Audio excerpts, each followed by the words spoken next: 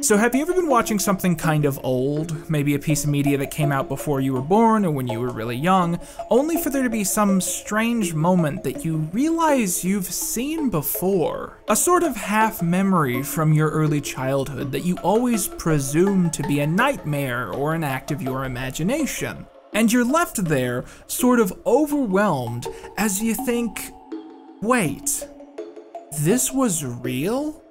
Well, if you haven't had that experience before, then you probably didn't grow up watching the Nickelodeon puppet show, Mr. Meaty. This misadvised monstrosity found a home on the station from 2005 to 2009, and is something I've mentioned a few times on this show, usually as an example of Nickelodeon making weird mistakes.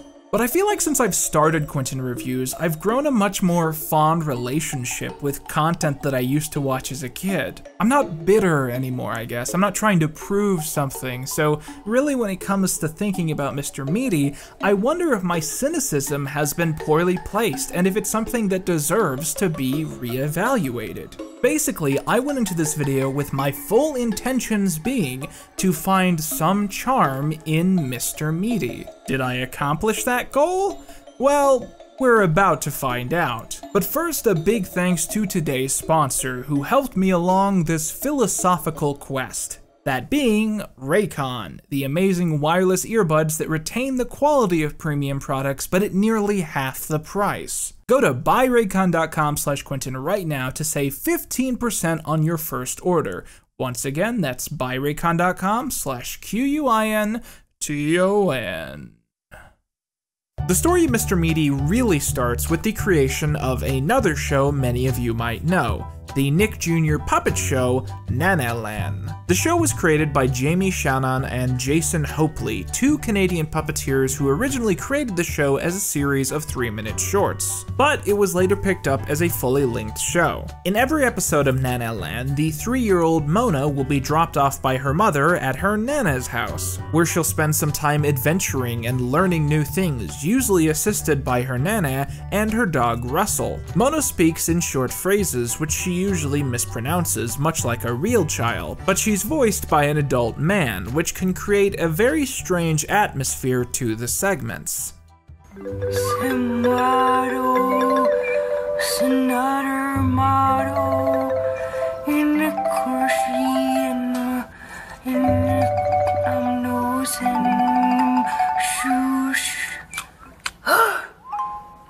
took the people! There's bees in there! You now have a computer virus. I've been informed that Nanalan, quote, hits different when you're high, which, yeah, that tracks.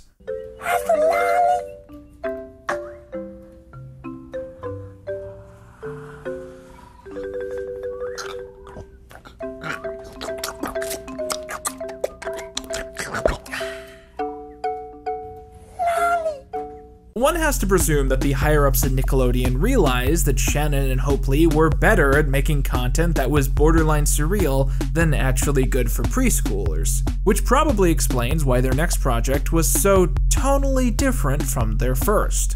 Mr. Meaty also originally premiered as a series of shorts, which were featured online and in between different episodes during regular Nickelodeon broadcasts. For those who didn't watch Nick at the time, it was pretty common back then for whole skits and even shorts to be aired during commercial breaks. For instance, from what I remember, the Spongebob Campfire song actually premiered this way, airing quite a while before that episode actually premiered. Anyway, so here's the setup for these shorts. Josh and Parker are two fast food workers in their town mall, and are also horny teenagers. Josh often spends his time trying to impress girls at the mall so he can get their numbers, and Parker usually spends his time eating or goofing off. Other notable characters include Edward R. Carney, the rotting elderly founder who the pair defrost from stasis in one of the original shorts, and Mr. Wink, the franchise's manager who looks so much like a mean-spirited caricature of Neil Cicierega that it actually kind of scares me. I watched a lot of these original shorts in preparation for this video, but one in particular kind of made me twitch in a certain way that pretty thoroughly explains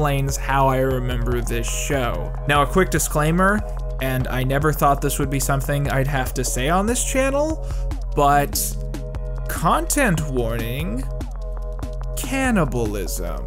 Okay, so Josh is manning the cash register and meets a cute goth girl who kind of gets a weird kink out of the bloody, gross nature of the restaurant. Hoping to get her number, he invites her to the back where Parker is working. However, the floor has recently been greased with pig's fat, and she slips and accidentally slams her hand into the deep fryer. She leaves it in for a strangely long amount of time, and when she pulls it out, it is burnt, charred, and black. Josh insists that that sort of thing happens all the time, and to prove it, Parker does the exact same thing. As he pulls his hand out, he declares that it also makes for a good snack, and begins eating the flesh off of his own bones.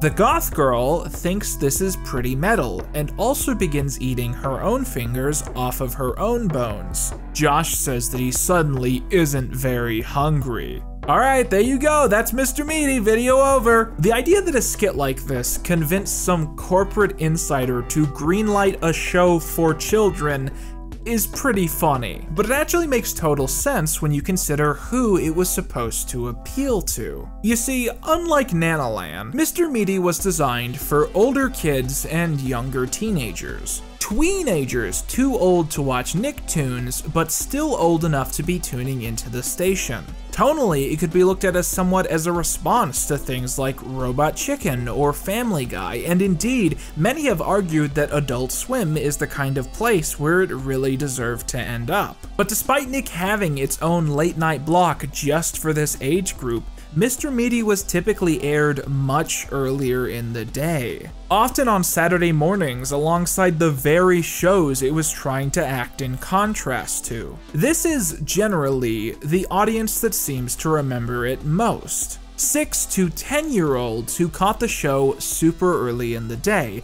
and not the older, rebellious tweens that it was actively designed for. In fact, I have a theory that Mr. Meaty was actually designed almost to be a late-night twist on Spongebob Squarepants, the station's most popular show then and today. You see, SpongeBob is encoded with this brand of humor that you really only start to understand once you've grown up in the working class. That being how the show covers the fast food industry in a semi-positive but entirely sardonic light, positing that SpongeBob's dream job is what most would call a depressing dead-end hellhole that they desperately want to escape from. As I've pointed out before, the character of Squidward is supposed to exist to point out this contradiction, but the show still usually takes SpongeBob's point of view in convincing the audience of some great magic about the Krusty Krab. Mr. Meaty is the direct opposite, usually going out of its way to make the titular restaurant seem like a disgusting, festering hellhole that serves inedible and semi-conscious foodstuff. And what's ironic is that at least one vegetarian group apparently tried to boycott the show, which doesn't make sense to me. Mr. Meaty has done more for the vegetarian cause than any other TV show in the last century. When I would watch SpongeBob, I constantly wished that I could eat a Krabby Patty. When I watched Mr. Meaty, I didn't even want to be in the same room as any of the food they served, or even the characters, really. So I've had a few discussions about this show with friends at this point, and they all tend to typically move pretty quickly in the exact same direction. Which episodes do you immediately remember, and what were the weirdest parts of those episodes? So instead of beating around the bush, from here on out, we're gonna be doing just that. Starting us off is Parkerina, an episode about a burger that makes you trans. Mr. Meaty predicted the impossible burger. So in the story, the Mr. Meaty company designs an experimental burger for girls that is packed full of hormones and helps them mature into adulthood. Parker, an obsessive eater, begins snacking on these and slurping down the secret hormone sauce, until he suddenly begins feeling horrendous pain. As Josh takes him into the restaurant, Parker's body suddenly reacts to the hormones in the trans burger and transforms him into a woman, in a sequence resembling something out of Jekyll and Hyde.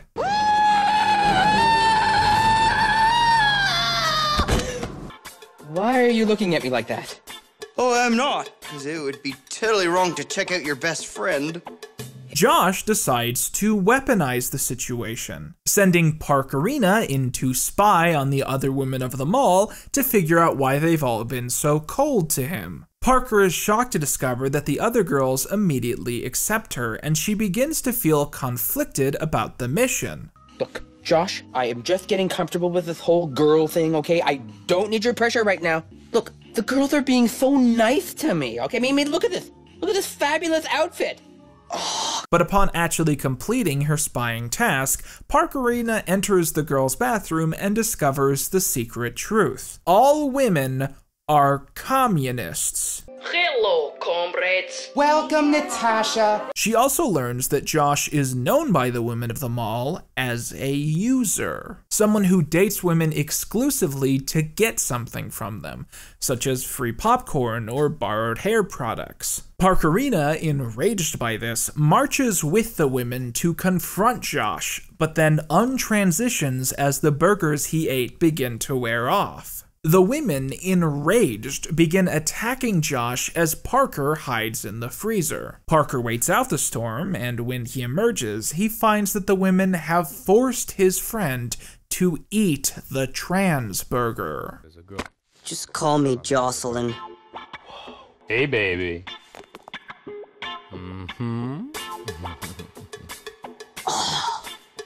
Why are guys such jerks? Just ignore him. Now, what's fun about this one is that while it wasn't uncommon for shows on Nick to do the whole what's it like to be a girl trope, they usually used magic or disguises or whatever. Mr. Meaty is the only show I've seen that just told its audience there are hormones you can take that will make you into a girl, and to then go on to make that seem like a very positive thing. And immediately, I think this reminds us of how episodes like this were clearly written for a more intelligent audience in mind. Not mature necessarily, but intelligent for sure. Let's jump around to episode 10B of season 1.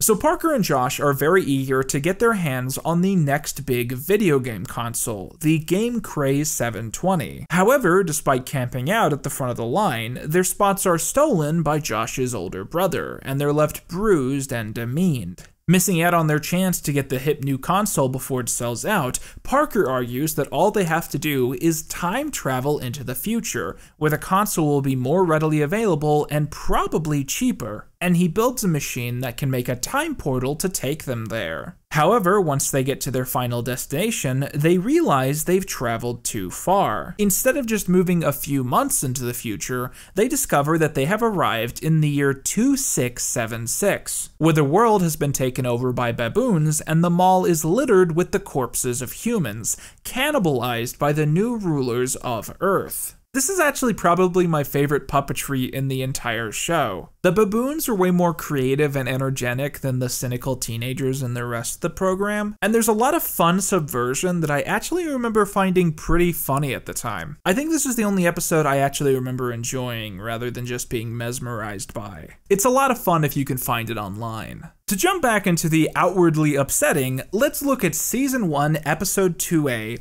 Schnazola. One of the interchangeable female mall girls, Ashley Steinberg, has come down with a ghastly zit on her nose, and she proclaims that any person who can make a for sure perfect zit cream will surely become rich and famous overnight. Josh, overhearing this, proclaims that he has such a cream, and he enlists Parker to help form a mixture that will eradicate her unwanted nose visitor. Parker uses the radioactive fuel rod of the Mr. Meaty microwave to mix their serum, and when applied to Ashley's face, it does actually destroy the zit, and her nose falls off.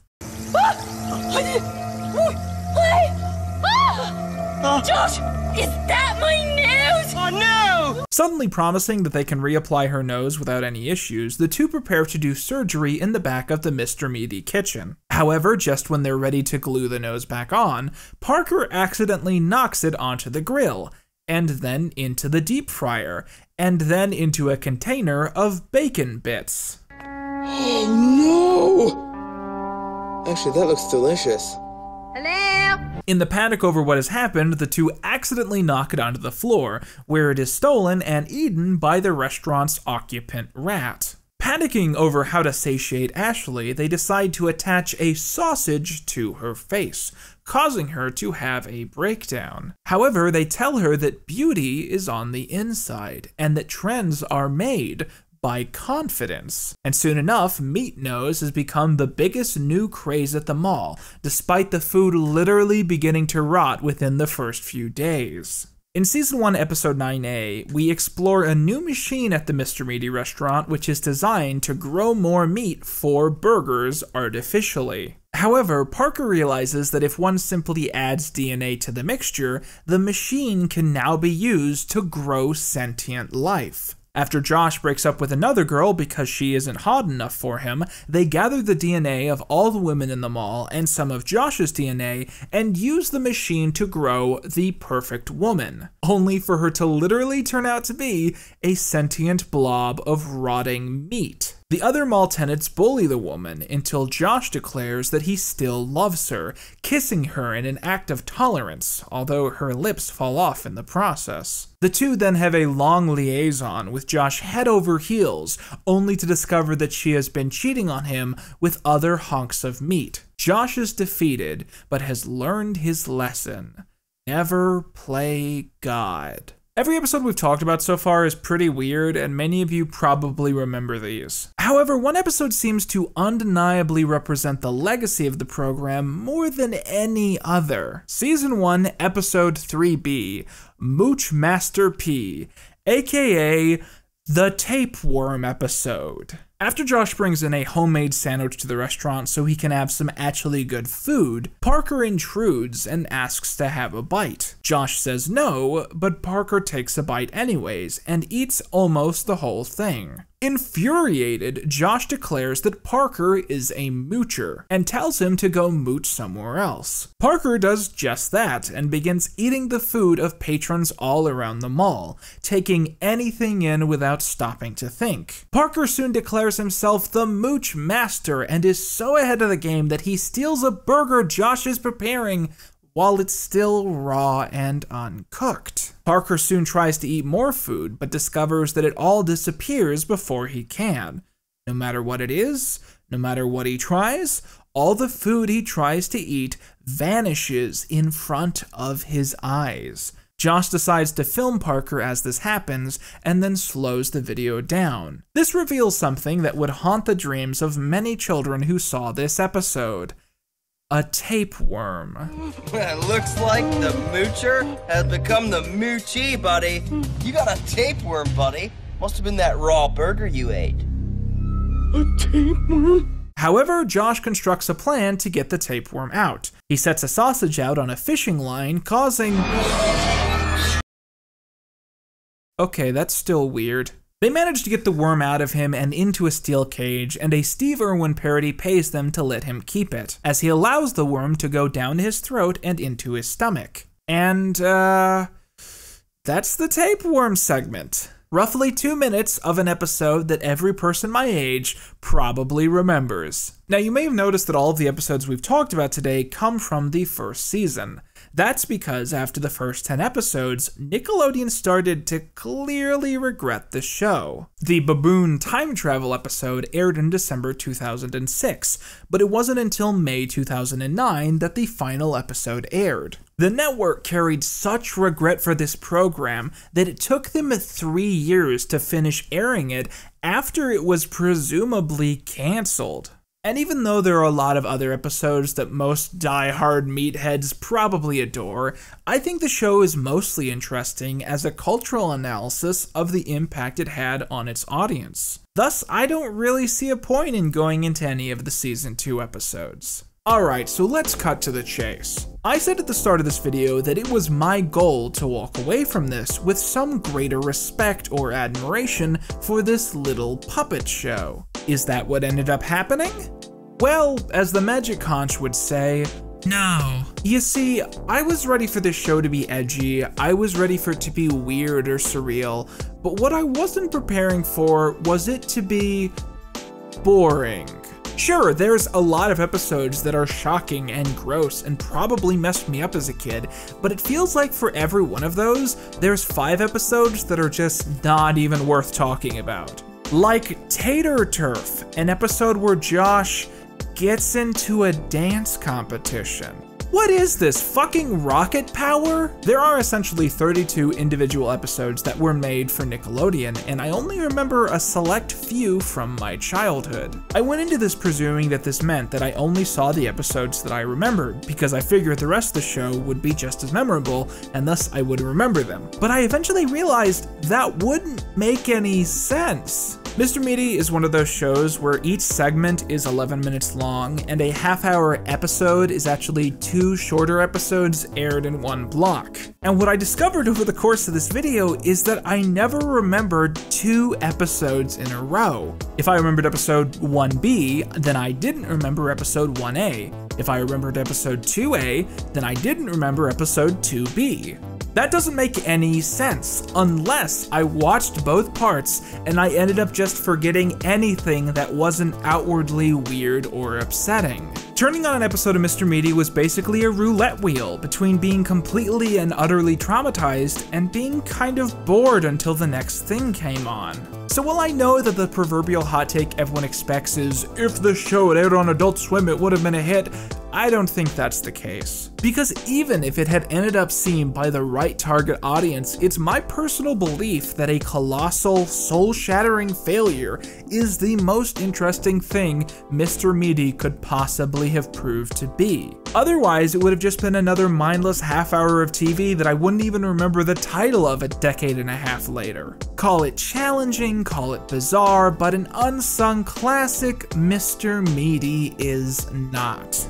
Okay, so in just a moment, I have 2 big announcements about the future of this channel, and they're both things that you guys are probably going to be really excited by, so I hope you'll stick around till the end of the video. But first, a big thanks to Raycon for being the sponsor of this little review. I've been wearing this pair of everyday E25 earbuds pretty much every single day. And so what I do usually in a typical day in my life is I put this pair of earbuds on, I listen to some music, and I try and brainstorm video ideas, you know, write scripts in my head, try and get the creative juices flowing, you know, put on some Temporary Secretary, or you know, mainly just that song. I put on Temporary Secretary, and that creates videos like this in my head, and that creative process wouldn't be possible if not for Raycon itself. And Raycon earbuds are just as great as any other earbuds you know, but cost nearly half as much as premium brands.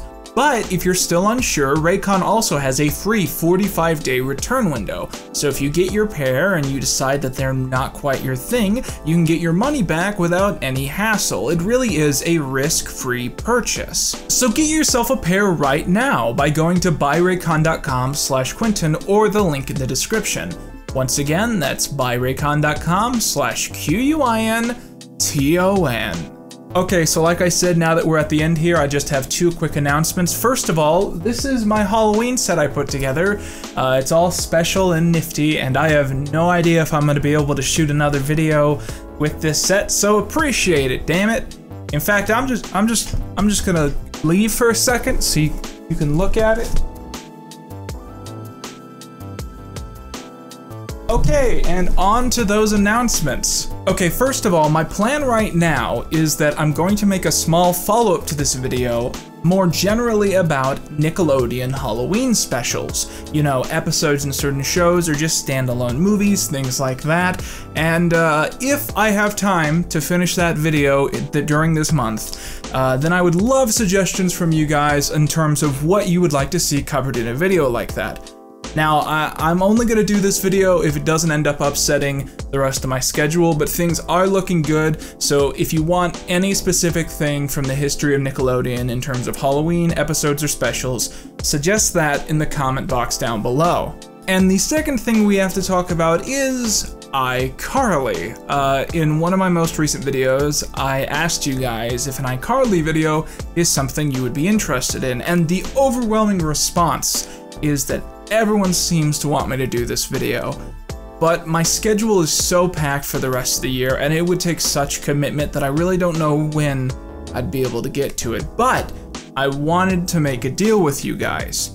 If we can get to 400,000 subscribers I will do the iCarly video. And you know, it might be a really long video. It might end up being a super in-depth thing. I'm not sure yet, but it's gonna take some time to work on probably, and I think that'd be a really cool way to celebrate that milestone. But once again, I think I'll only do that if we get to 400,000 subscribers. So let's say our goal is we get to 400,000 subscribers by December 31st. And if we can accomplish that when I come back, iCarly will be the first thing we do.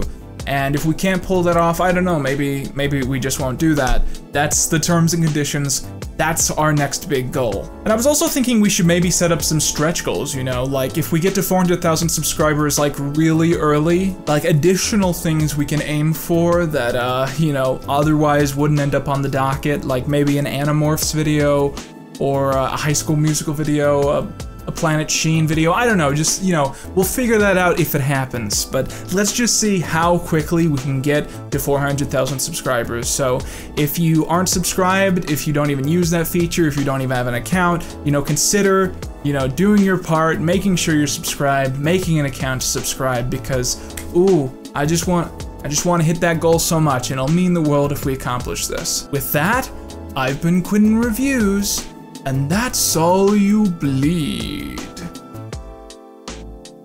Check out these playlists. I'm sorry about that.